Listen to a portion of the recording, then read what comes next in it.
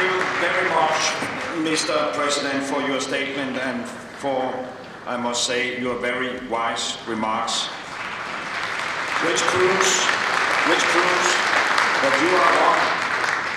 you are one of the wise men required for agreeing and reach a powerful outcome of this conference.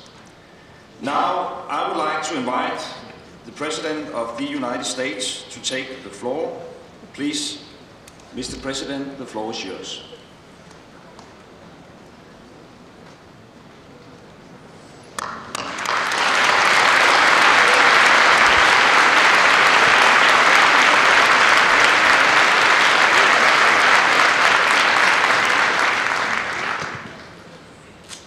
Good morning. It is an honor for me to join this distinguished group of leaders from nations around the world. We come here in Copenhagen because climate change poses a grave and growing danger to our people. All of you would not be here unless you, like me, were convinced that this danger is real. This is not fiction, it is science. Unchecked, climate change will pose unacceptable risks to our security, our economies, and our planet. This much we know. The question then before us is no longer the nature of the challenge. The question is our capacity to meet it. For while the reality of climate change is not in doubt, I have to be honest, as the world watches us today, I think our ability to take collective action is in doubt right now. And it hangs in the balance. I believe we can act boldly and decisively in the face of a common threat. That's why I come here today, not to talk, but to act.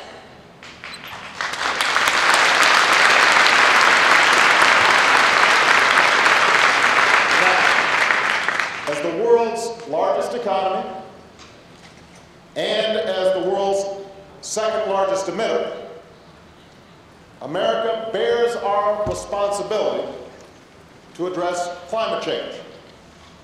And we intend to meet that responsibility.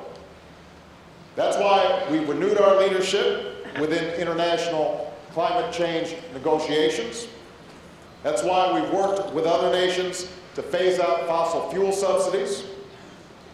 That's why we've taken bold action at home by making historic investments in renewable energy, by putting our people to work, increasing efficiency in our homes and buildings, by pursuing comprehensive legislation to transform to a clean energy economy. These mitigation actions are ambitious, and we are taking them not simply to meet global responsibilities. We are convinced, as some of you may be convinced, that changing the way we produce and use energy is essential to America's economic future, that it will create millions of new jobs, power new industries, keep us competitive, and spark new innovation. We're convinced, for our own self-interest, that the way we use energy, changing it to a more efficient fashion, is essential to our national security because it helps to reduce our dependence on foreign oil and helps us deal with some of the dangers posed by climate change. So I want this plenary session to understand, America is going to continue on this course of action to mitigate our emissions and to move towards a clean energy economy, no matter what happens here in Copenhagen. We think it is good for us as well as good for the world. But we also believe that we will all be stronger, all be safer, all be more secure if we act together. That's why it is in our mutual interest to achieve a global accord in which we agree to certain steps and to hold each other accountable to certain commitments. After months of talk, after 2 weeks of negotiations, after innumerable side meetings, bilateral meetings, endless hours of discussion among negotiators, I believe that the pieces of that accord should now be clear. First, all major economies must put forward decisive national actions that will reduce their emissions and begin to turn the corner on climate change. I'm pleased that many of us have already done so. Almost all the major economies have put forward legitimate targets, significant targets, ambitious targets. And I'm confident that America will fulfill the commitments that we have made, cutting our emissions in the range of 17% by 2020 and by more than 80% by 2050 in line with final legislation. Second, we must have a mechanism to review whether we are keeping our commitments and exchange this information in a transparent manner. These measures need not be intrusive or infringe upon sovereignty. They must, however, ensure that an accord is credible and that we're living up to our mutual obligations. Without such accountability, any agreement would be empty words on a page.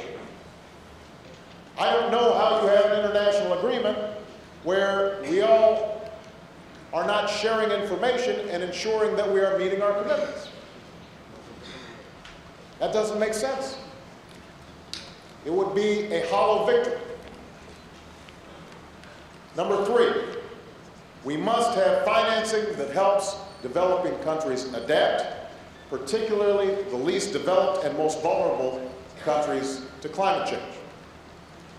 America will be a part of a fast start funding that will ramp up to $10 billion by 2012. And yesterday, Secretary Hillary Clinton, my Secretary of State, made it clear that we will engage in a global effort to mobilize $100 billion in financing by 2020, if, and only if, it is part of a broader accord that I've just described. Mitigation, transparency, financing. It's a clear formula, one that embraces the principle of common but differentiated responses and respective capabilities. And it adds up to a significant accord, one that takes us farther than we have ever gone before as an international community. I just want to say to this plenary session that we are running short on time. And at this point, the question is whether we will move forward together or split apart, whether we prefer posturing to action. I'm sure that many consider this an imperfect framework that I just described. No country will get everything that it wants. There are those developing countries that want aid with no strings attached and no obligations with respect to transparency.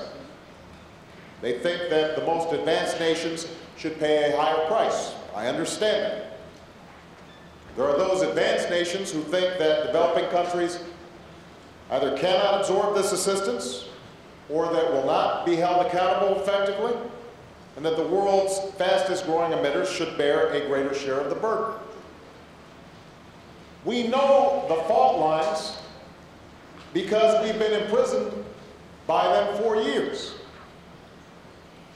These international discussions have essentially taken place now for almost 2 decades. And we have very little to show for it other than an increase, acceleration of the climate change phenomenon. The time for talk is over. This is the bottom line. We can embrace this accord, take a substantial step forward, continue to refine it, and build upon its foundation. We can do that, and everyone who is in this room will be part of a historic endeavor, one that makes life better for our children and our grandchildren. Or we can choose delay, falling back into the same divisions that have stood in the way of action for years. And we will be back having the same stale arguments month after month, year after year, perhaps decade after decade, all while the danger of climate change grows until it is irreversible.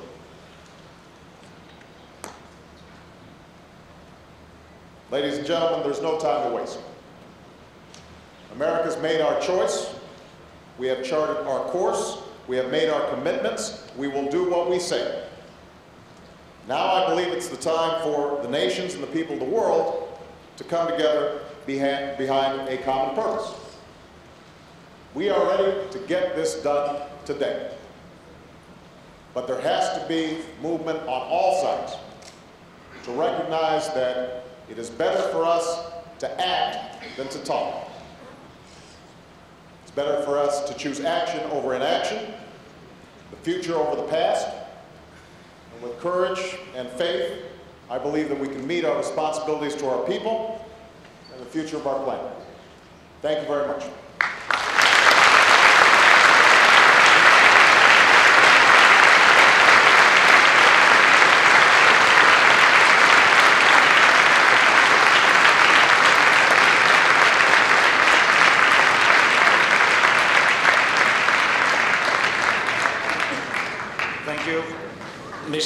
Thank you, Mr. President.